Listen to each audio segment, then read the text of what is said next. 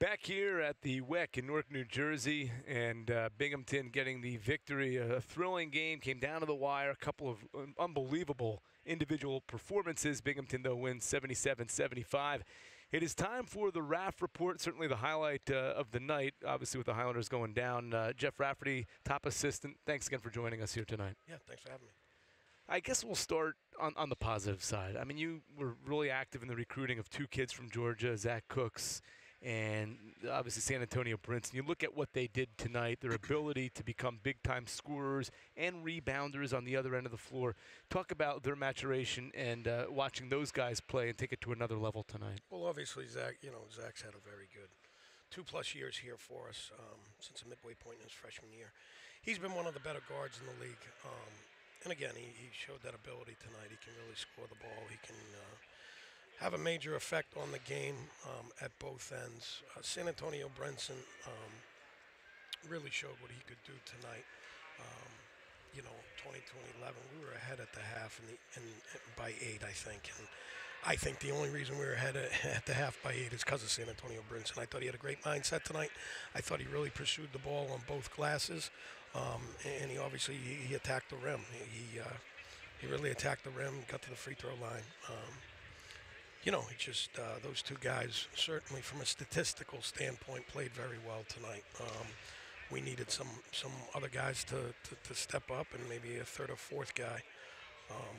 And it was a great individual, matchup, between Zach Cooks and Sammy Sessoms, their kid. But that also, I think it got away from us a little bit when they kept going back and forth, back and forth. We had a lot of bad possessions in the second half, and I think, that ended up costing us quite a bit. And, once you give a kid, defensively, once you give a kid like Sessom some rhythm, he can be hard to guard. And we played ball screens multiple ways tonight and, changed it up. And I just thought he had too much confidence. The last 2 or 3 threes he hit, it didn't matter which defense we had on him. And they were deep threes, they were guarded threes, and it was just the shots and the possessions leading up to that. He was really feeling it, and, he came out on top. They came out on top. Yeah, and you had warned us, that was me, before the game, that you say you have to be careful with a team like Binghamton when they have a guy who is an elite scorer, an elite player. He can get hot and carry a team. He got some help today. Brenton Mills, I thought a freshman, played very well off the bench. The big kid Tinsley, got some big rebounds late. Yep. So there was an all-around performance there with Sessoms being the headliner. Now, you're going to look back and see some film and try to see what you can learn from this game. Just right now, native to just watching the game, is there anything that stands out that you can see as a building block or something that you can work on as a result of what you saw out there tonight? I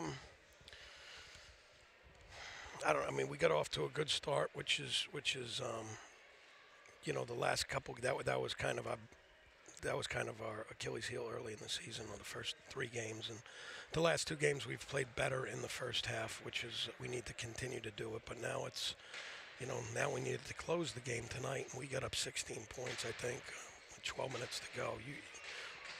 When you're at home and you're the more veteran team, you got to close that game out. And I'll have to watch the film to come up. I'm usually a pretty optimistic guy. That was a tough loss to take tonight. Yeah, no doubt about it. I will say, too, 100th game for Shaquan Gibbs, a senior who's meant a whole lot to this program. Sure has. There's something calming about the ball in his hands down the stretch, and that's not just saying because what he did with the game-winning shot inside of a second against Cornell, but even here he had 3 big baskets, tough, kind of that patented Gibbs intermediate range fadeaway shot. How cool is he to have as your point guard when that situation occurs? Well, yeah, I mean, you got him who plays very composed.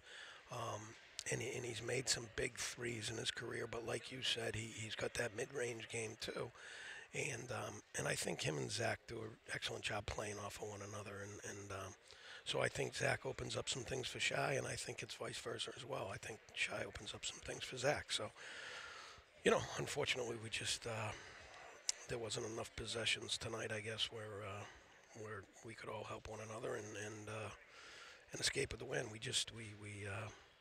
It was a heck of a college basketball game, and that team is playing really hungry and with an edge. And you know, they never quit, and they were down 15-0. I kept telling the guys they were down 15-0 versus Sacred Heart the other day, and they were 0-3, and their backs were to the wall, and they came back and won that game. And you saw the same type of grit and toughness tonight. So they got a good young team over there, and they're going to be a little bit better than I think people think, and we need to you know, lick our wounds and dust ourselves off, and we need to have a good practice tomorrow and a good practice Friday, and we go back on the road now for the first of 4. I think we got 4 in a row on the road, and we're going to play a very, very tough Brown team who was 3-0, and then last night they got whacked by Sacred Heart, so they're going to be hungry, and you know, it's a long season.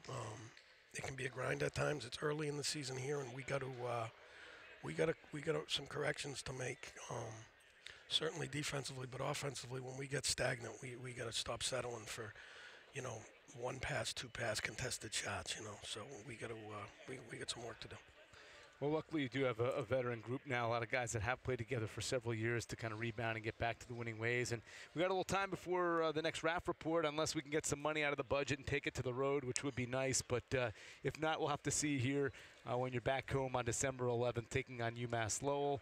As always, it's a pleasure, and I know that was a tough loss. You've said that a couple times, but your time valuable, especially to all the viewers. So thanks for coming on to the latest edition of the Raff Thanks for the Report. people that support us and come to the games and watch the games on ESPN3 and support the post-game show. So maybe next time we can have a little better Next time will be a much more energetic and electric version of the Raff Report, I promise, because the Highlanders are going to take care of business. I'm putting a lot on your shoulders now, but I know you guys can get it done. Coach, thanks again. You bet. Thank you. All right, that's Jeff Rafferty, top assistant here at NJIT. I'm Matt Provence, and thanks again for watching this edition of the Raff Report.